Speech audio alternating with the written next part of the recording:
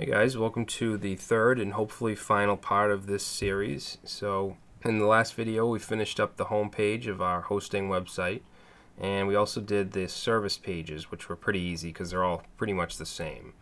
Now we want to do the about, contact, and the login modal. So let's go and create a new file called about.html, and we're going to copy what we have in one of the service files. So let's go to shared HTML and copy that. Okay, and then we'll paste that in about. And just like we did with the other pages, we're going to change the title about. Alright, now these pages are in the top nav here, which don't have a current class, so we just want to get rid of the current class on this menu. Okay, and then down here, let's see, we're going to get rid of this. Oh, did I put class about? I shouldn't have did that. oh well, that's fine. So we'll just leave it how this is because it's in the right place now. But we're going to get rid of everything within, let's see, this row right here. We want to get rid of this row with the packages. So let's see, where does this end? Ends right here, so we'll just grab this and get rid of it. Okay, and then for the H2, let's change that to about, or about us, and then in the P tag we'll just say, who are we? Alright, and let's see, down here what we want to do is split it into two columns. So we're going to say div class, and let's say columns large 6, medium 6. Okay, we'll copy that. So this side's just going to have the image of that person. So we'll say image source, and that's going to be img slash person1.jpg. Is it a JPEG? Yeah, I think so. And then on this side, we're just going to have some text. So let me just grab that. Okay, so we have an H3, a paragraph, H3 paragraph, and then the final H3 paragraph is going to be wrapped in a div with the class of callout and primary. So let's go ahead and save that. All right, then we'll go to the about. Okay, and then that's it. It's done. There's no extra CSS or anything. Alright, so now we're going to go and do the support or the contact page. So let's create a file here called contact.html, and we're going to copy the about page and paste it. Alright, and then we'll go and change the title, contact, and make sure there's no current class. And then in here, let's see, what do I want to do? We are going to keep it in two columns so we can just kind of get rid of what we have inside of these. And let's see, let's put, well, first of all, let's change the text. Say contact us, get in touch, and we're going to put the form tag right here, and then we'll end it right here.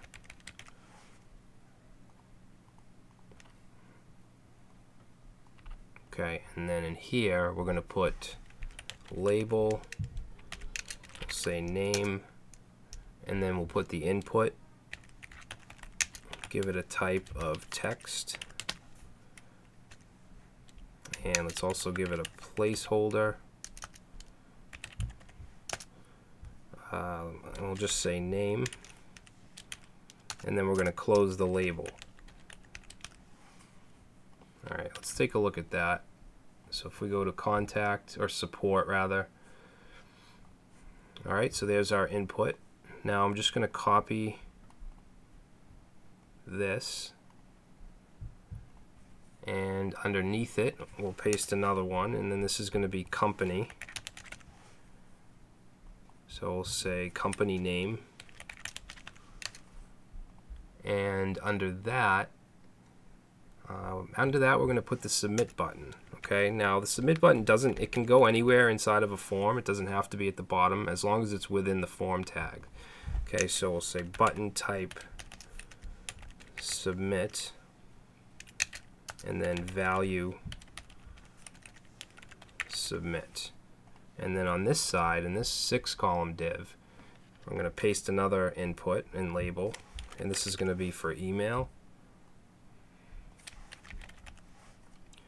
And then we'll have another one for phone, and then another one for message. Okay, but this one's going to be in text area.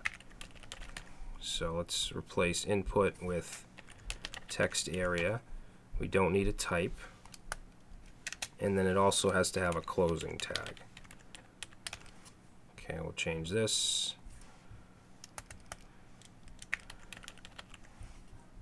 Alright, let's save it. Okay, there's our form. Wait, where's our button? Oh, I didn't put an ending button tag.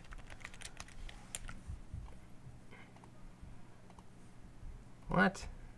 Button type equals submit. Value equals submit. Am I going crazy? The hell? Oh, I put value. It's not an input, it's a button.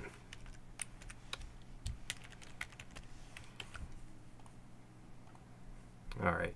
And let's give it a class as well. We'll give it a class of secondary. Or button secondary.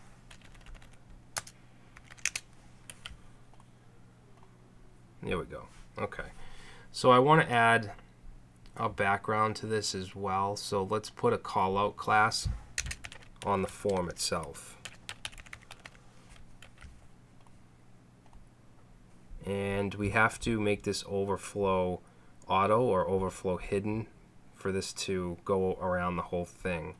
So let's go to our custom SCSS, and down here at the bottom we'll go right above the footer and say .callout, and we want to set overflow to auto.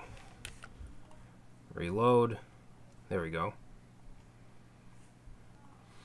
Alright, so the last thing we have to do is the login. Okay, the login is going to be the foundation modal or reveal, so that we click on it and it kind of just pops up.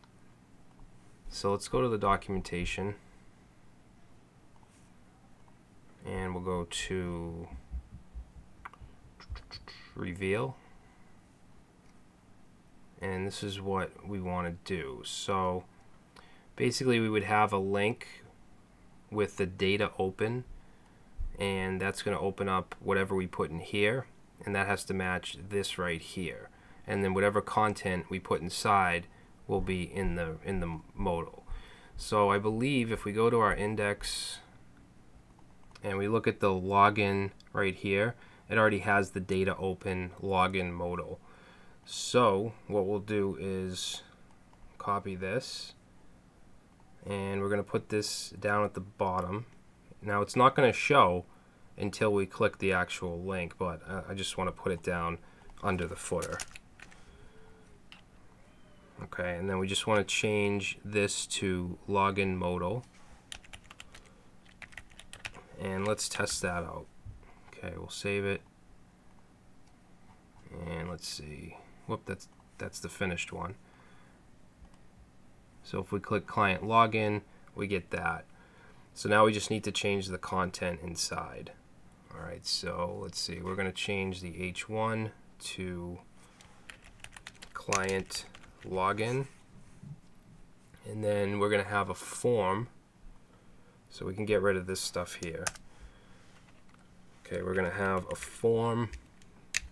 And let's get, actually that doesn't need any attributes. And let's do div. I just want to separate the fields with a row class.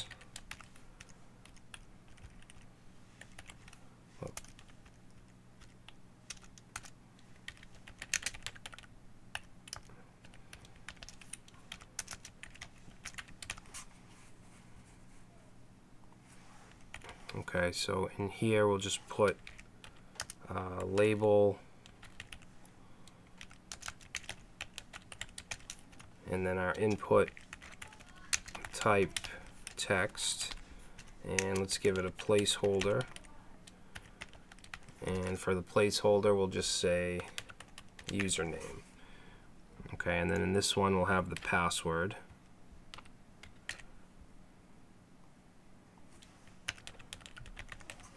Okay, let's change the type to password.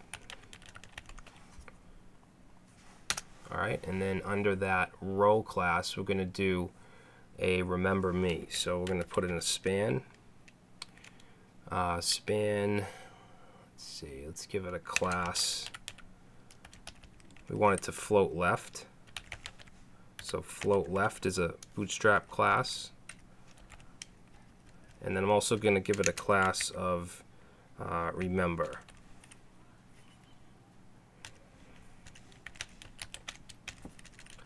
And then in here we'll say remember me.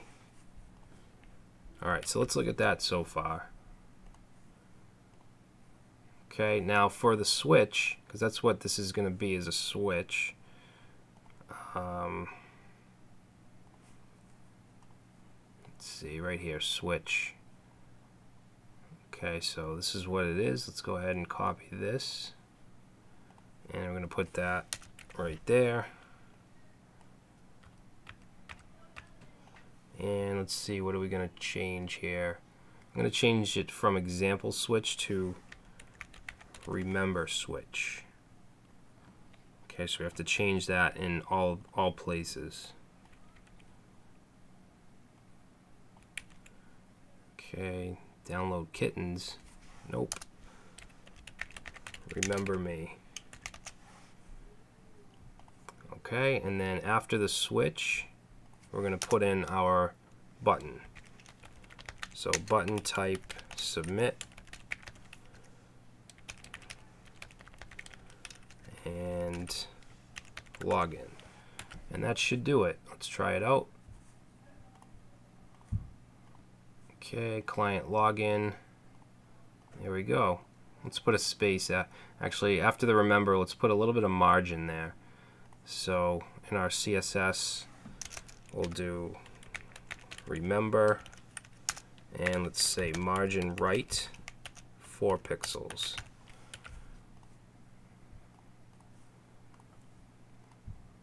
There we go. That should, wait a minute, that should have a close. Why does that not have a close button? I mean, we can just click outside, but I thought that it did have an icon. Let me just go back to the documentation.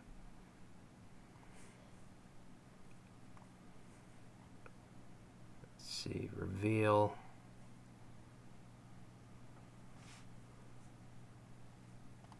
Yeah, this one has it. Oh, right here. Let's grab that. And we'll put it right here.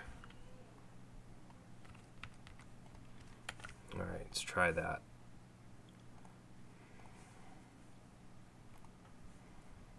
There we go. So now we have the close button. And for the button, the login button right here, we want to give that a class of button.